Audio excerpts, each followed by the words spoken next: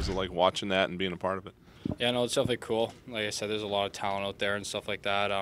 Trying to learn off all those guys and just be a sponge. Like, there's all sorts of high-class players here. You just try and pick up stuff that they do in their game that works for them, that makes them the players they are, and trying to implement it in your own game. So it's definitely awesome seeing some of the talent and skill out there and just try and absorb all that. Yeah, I know, worked out well.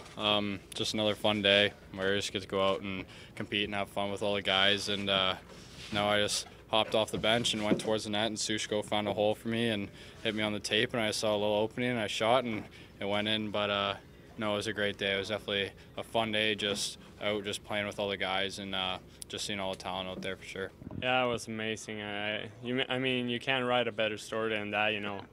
Final and going in, tying it with seconds left, and then winning it in OT, you know, that's the dream. What is it like in a tournament like that for a goaltender? It's pretty hectic. There's, you don't have a lot of time to react. Puck going end to end in a half ice situation like that. What is that experience like for you? Yeah, for sure. You got to be on your toes the whole time. You know, it's just free on free, and he just goes back and forth, 2-on-1s, breakaways, everything. So got to be on your toes the whole time.